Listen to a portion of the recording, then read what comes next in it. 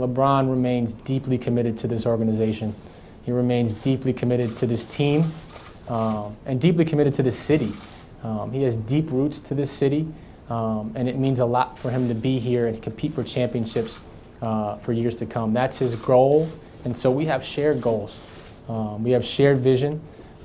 When you talk to him in the offseason, it's always about how do we get better? How do we improve? Because the goal is singular. It's focused in trying to win championships. And so we're committed to him. But from an organizational standpoint, that's our goal and that's our task. And so it doesn't really change my mindset in terms of me getting this position. I know what we're tasked to do.